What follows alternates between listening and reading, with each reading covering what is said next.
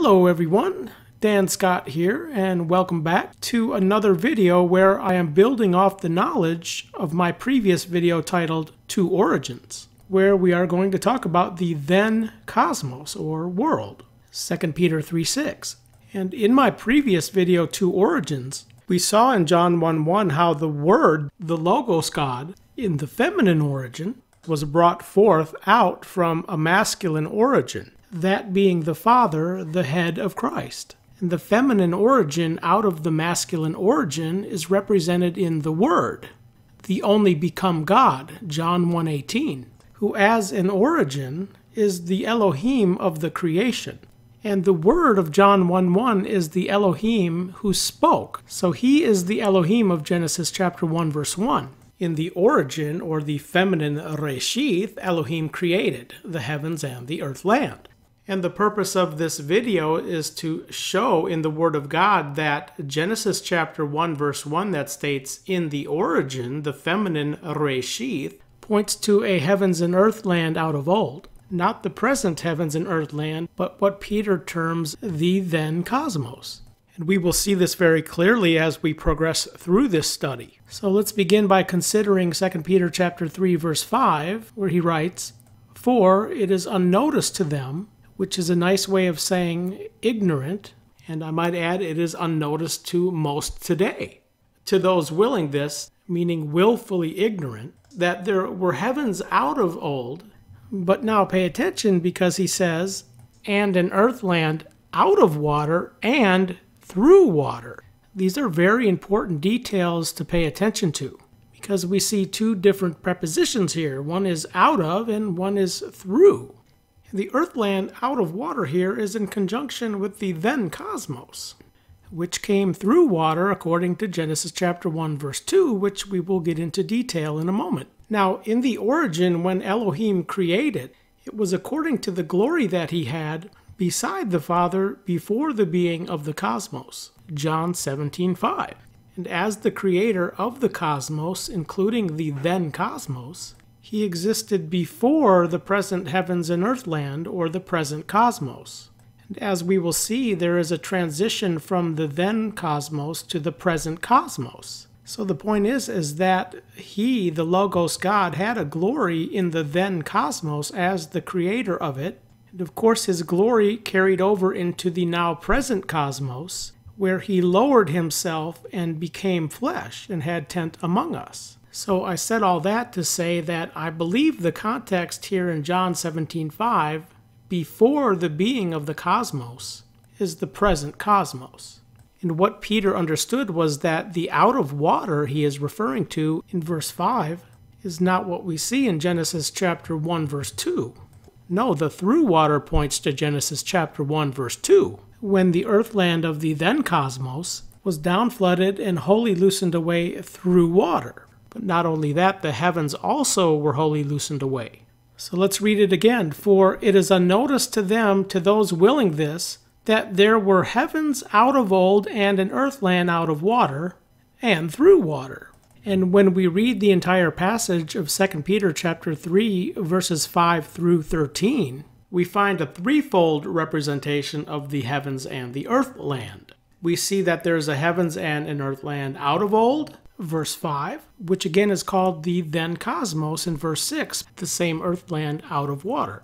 But then in verse 7 we see there's a heavens and an earthland now present, which you could say is a present cosmos, world. And also a new heavens and a new earthland, verse 13. And what these verses also reveal is that the downcast of the first cosmos, or the first world, the then cosmos, was through water, and the downcast of the present cosmos will be through fire. But back here in verse 6, what Peter is describing is the event of Genesis chapter 1 verse 2, as to what it had become. That is, the earthland that existed out of water, where the earthland became a chaos and discomposure, and darkness was on the face of the tumult, etc. Now, because Peter is making a comparison between heavens and earthland out of old, which both heavens and earthland were downcast, wholly loosened away, this downflood of water in 2 Peter 3:6 is not referring to the deluge, the flood of Noah's day. Understand, During the flood, the Mabul of Noah's day, neither a large part of the heavenly beings nor the heavens themselves were wholly loosened away. And of course, neither were the animals. Besides, there's evidence that shows that the flood of Noah was not a cosmic-wide flood, which could make for another study. But there was a cosmic flood right here in Genesis 1:2. Also, in the consideration of the entire context of 2 Peter chapter 3, verses 5 through 13, the usual interpretation that the present heavens and earth began at the flood of Noah cannot be accepted, since this three-world representation deal with a whole-away loosening of the heavens and the earthland, both their beings and their spatial structures, which is identified as a tohu bohu, which we will discuss in a minute, which simply did not occur at the time of Noah and the flood. So the cosmos, which was an eon of old, the then cosmos, included the whole-away loosening of both the heavens and the earthland. And this is what we read in Genesis chapter 1, verse 2, of which it became. This is the downcast of the cosmos, a phrase appearing nearly a dozen times in the New Testament, which state not only from the downcast of the cosmos, but also before the downcast of the cosmos, which we will see the context is twofold, as there was a downcast of a cosmos of old, where at present we exist from that time, from then until now. But there will also be a downcast of the present cosmos, where we presently exist before the downcast of this cosmos, from now until then. And it will be such a kind as it has not become from the origin of the cosmos, that is, the present cosmos, until that time. Matthew 24:21. Now here in Genesis chapter 1, verse 2, the DABHAR accurately translates the Hebrew word haya as became, of which the then cosmos became, a tohu bohu, a chaos and discomposure. And darkness was on the face of the tumult. And why was there darkness? Because the light that was present in that cosmos of old became darkness during the transition from the then cosmos into the present cosmos, from the eon of old into the eon of present, which Hebrews 1:8 describes as an eon of an eon. And the same darkness that occurred in the transition from the then cosmos into the present cosmos will happen again, which consummates in another whole-away loosening of the present heavens and earthland, this time through fire, 2 Peter 3:7. So a repeating of the darkness as read in Genesis 1:2 can be seen in verses such as Matthew chapter 24, verse 29, which I might add is after the great affliction in accord with the great judgment. This will be the pinnacle that leads into the new heavens and new earth. The sun will be darkened, and the moon will not give its shimmer, and the stars will fall out of the heavens, and the ability powers of the heavens will be shaken. Again we read, for the stars of the heavens and their keselim, meaning their constellations, will not illuminate their light. Darkened is the sun in its coming out, and the moon will not cause its light to brighten. Isaiah chapter 13, verse 10. And this pattern of what happened then will happen again is what we read in Ecclesiastes chapter 1, verse 9. What is it that which has become? It is that which will become. And what is it that which has been made? It is that which will be made, and there is nothing wholly new under the sun. And let's talk about this tohu bohu in a little more detail here in Genesis chapter 1, verse 2, which is commonly understood as a formless and void. However, those with the help of a concordance can look all of the occurrences of the word tohu up, can see that the translation formless is inappropriate. And to render the Hebrew bohu as void can hardly be justified when reading it in Isaiah chapter 34, verse 11, because to call stones void makes no sense at all. And without going into great detail concerning these two Hebrew words, tohu bohu, and their various parts of speech, what these words they mean is that the chaos and discomposure was an inner and an outer destruction, or rather whole-away loosening. The tohu was the chaos of the outer confusion, and the discomposure was that of the inner derangement, that is, the bohu, which created a tumult enclosed in darkness, involving both the heavens and the earthland, which cannot be placed within the timeline of Noah's flood, but also cannot be placed within the process of the present creation, the present heavens and earthland. Because if this was so, then this state of chaos and discomposure would have to have existed after the creation. It would have had to have been in relationship to the origin of the present cosmos. But the word of truth is clear that God does not create things tohu bohu, chaos and discomposure.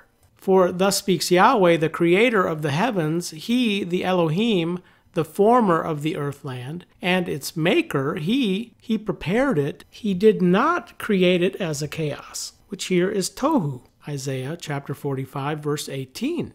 So to translate Genesis chapter 1, verses 1 and 2 as saying, in the beginning God created the heavens and the earth, and the earthland was, in the present tense, tohu bohu, totally contradicts this verse. Besides, the Hebrew word here, haya, means became, become, came to pass, not was. And why do things become a chaos and discomposure? A tohu bohu, that is. Well, for one thing, the absence of light. I'm not speaking about physical light, but the light of the cosmos, the light of righteousness, the light of truth. And as the light of the truth diminishes, God's judgment begins when the sons of light and the sons of the day are taken out of the midst, resulting in an outer darkness and a whole away loosening of dishonoring human. 2 Peter chapter 3, verse 7, being that time of God's wrath and his righteous judgment, when those who love the darkness will be consumed by it. So, the event of Genesis chapter 1, verse 2 was the result of a righteous judgment of an old heavens and earthland. Again, in an eon or a concealment time of old, doomed to repeat, but next time with fire, not water. So the sequence from Genesis chapter 1, verse 2 to verse 3 undoubtedly shows that there is no break in the time sequence. It's simply transitional. There is no gap. And the reason for those who heed and teach a gap theory is due to their unnoticing that there was a heavens out of old and an earthland out of water and through water, according to that transitional eon of the eon of old. So the culmination of Genesis 1:2 was that evil and darkness increased to a point where God withdrew his light, and it became darkness, where in Genesis 1:3, the light of the first day represents a breakthrough of the light into the darkness on the first day. Again, it was simply transitional. Now, another problem in our identifying the timeline of this tohu bohu involves a mistranslation of the Greek word katabole, which has freely been translated foundation, as well as conceive. But it means to be downcast. And it's not the beginning or foundation of something, it's the casting down of it. And this definition at Bible Hub here on the screen is very misleading, where here the Helps Word Studies provides more valuable information than these definitions, because kata bole is derived from the preposition kata and its stem balo. And the preposition kata denotes that which is downward motion. And regarding the stem balo, in a family of words meaning to cast, there should be no doubt as to the meaning due to the word family it is contained within, meaning to cast or to drive. Not lay, as in a foundation, but away cast, outcast, downcast, through cast. It has to do with the tearing down of something, not the building up of something, as in a foundation or a founding. In fact, the word diabolos is from the preposition dia, through, and bole, which identifies him as the throughcaster, which according to the transition we've been talking about should bring more light to your thinking. To trans katabole as foundation or beginning is absolutely absurd. And no wonder so many are in the dark to these truths, because the Word of God has been so mangled and twisted by so-called Bible scholars. And in the writ of the New Covenant, we find 3 times the expression before the downcast of the cosmos, which is referring to the time before the downcast of the present heavens and earth land, the present cosmos, where some believe and teach that the before is referring to before Genesis 1:2, before the downcast of the then cosmos. To be honest, I also believe this for a term, but the Lord, through the spirit of my thinking, has given me new light on this. So again, the before the downcast of the cosmos is speaking to that time before the downcast of this cosmos. This is the context of these verses. Now also we find 7 times the expression from the downcast of the cosmos. Not before, but from. And this phrase is what is looking back to Genesis chapter 1 verse 2, from the time of the downcast of the then cosmos, onward, from that time, proceeding into the present cosmos. And with this understanding, consider Luke 13:30, which reads, "And perceive, there are last ones who will be foremost ones, and there are foremost ones who will be last." And although this truth can be seen in many parallels, truth can be seen in it in regards to before the downcast and from the downcast. Consider the last ones who will be foremost ones. This can be seen in parallel to the statement Paul makes, stating, "So as he outchose us in him before the downcast of the cosmos," that is, the present cosmos, "to be holy and defiled ones in his down-eyeing in love."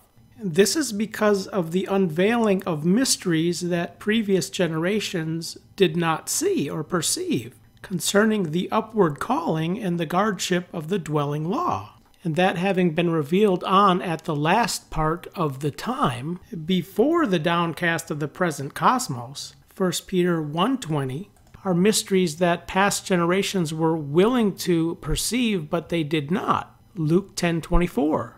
And that we can know the mysteries of Christ, unlike generations past, among the last ones, is advantageous, meaning creating favorable circumstances that increase the chances of success or effectiveness, according to the counsel of the will of God.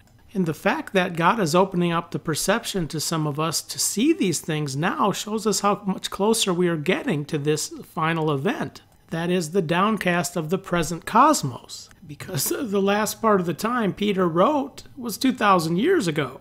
Now, what about those from the downcast of the cosmos? This is the context of the foremost ones who will be last, who will come in subsequent to the foremost ones, of which the regency, having been prepared according to their allotment, looks backwards from the downcast of the cosmos, not before, but from, who also allot the regency, Matthew 25:34, where in fact in Matthew 25:40 Jesus calls these my least brothers. And we can prove in the Word of God that from the downcast of the cosmos is referring to Genesis 1:2, long before the flood of Noah's day.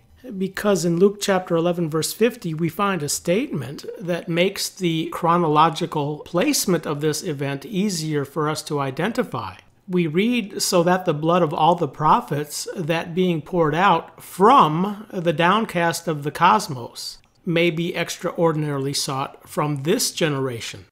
Now, in the next verse, verse 51, we read, "from the blood of Abel," which gives us a more precise understanding of the time of the downcast. Pre-Noah, because it's from the blood of Abel, prophet who existed before Noah.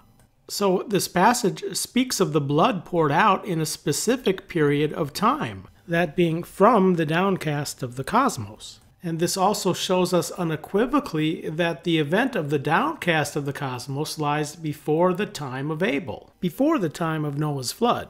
So there is no doubt that the event of the downcast is not to be confused with the flood of Noah's day.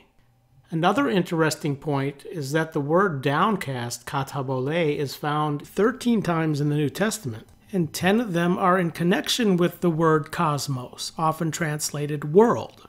And in Hebrews chapter 11, verse 11, it is mentioned in connection with Sarah's pregnancy. In faithing, also Sarah herself took ability to the downcast of seed.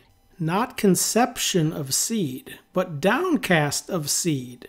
And in the various translations of katabole and sperma, or seed, translated as conceive seed in the King James Bible, again twists the meaning, and much has been lost in our understanding due to the inexact twisting of this phrase. Downcast of seed, not conception, which downcast of seed is from the ovaries into the womb of the woman, into the realm of darkness. And in the Hebrew language, the womb is seen as a place of mercy. And in the womb, the seed develops in order that it may come into its light existence at its designated time. So the parallel here in Genesis chapter 1, verse 2, and the bringing forth the earthland back out of the darkness and the water, figurative to a womb, is profound. And one of the parallels seen here is the connection between the first human being, the first Adam, and the last Adam, the Christ. After the earthland was downcast in the water, it became fruitful again on the third day. And the first Adam was created out of the dust of the earth. Genesis chapter 1, verses 10 through 13. In parallel to the resurrection of the last Adam, Jesus Christ, on the third day. So that between the downcast or the burial and the coming forth, the resurrection, there are 3 days. Which again are truths that are quite profound in relationship to the deepest context of what the third day represents. And the fact that there existed a heavens and earthland of old is critical for understanding very important truths, such as the timeline of the emergence of darkness and evil, and the source of this rebellion and failance, which did not have its origin in the present cosmos, but also of which darkness carried over into the present heavens and earthland, as seen with the serpent and that tree being of the knowledge of good and evil. Not to mention further transgression through angels, which I discuss in my video as in the days of Noah. And understanding the many statements and truths in God's Word requires us to notice that there was a then cosmos that existed and not remain willfully ignorant. And those who still want to ask, well, what benefit is the knowledge about a past cosmos or past events? Well, they need to read very carefully 2 Peter chapter 3, verses 3 through 5, because it concerns the last days, of things that we must know beforehand, before the downcast of the cosmos, the present cosmos. We read, knowing this beforehand, that in the last days scoffers will come with scoffing, going according to their own desires, and saying, where is the promise of his parousia, which many term his second coming?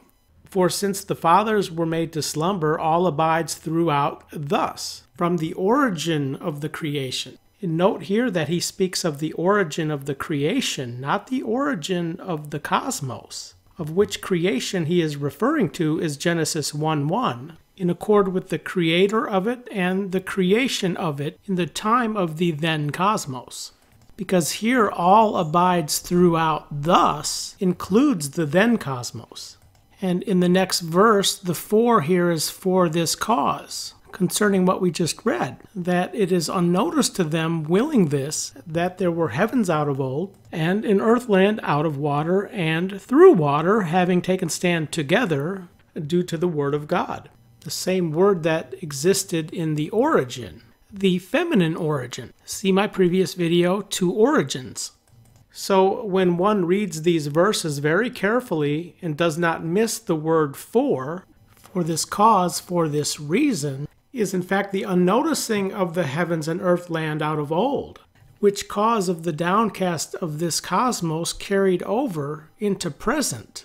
So we should not forget that a lack of knowledge regarding the origin, the true origin of the creation, will also limit our understanding regarding the origin of evil. And I'm not only speaking about the origin in relationship to the time of, but the source, which did not come out of the two origins, but another origin in relationship to a being, and as a matter of fact, a son.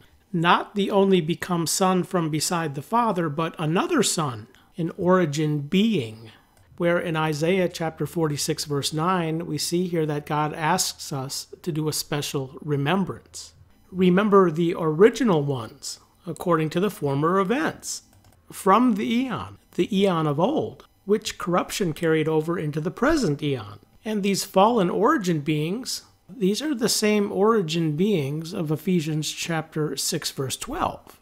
And in accord with the coming transition, the downcast of the present cosmos, we read here in Isaiah, "For I am El, and no one else is Elohim, and no one is verge-like to me," of which verge is defined as an edge or a border, which border will be that transition, that downcast, when again history repeats itself at the altogether finishing of this now present heavens and earth land, due to the evil that carried over from an eon of old.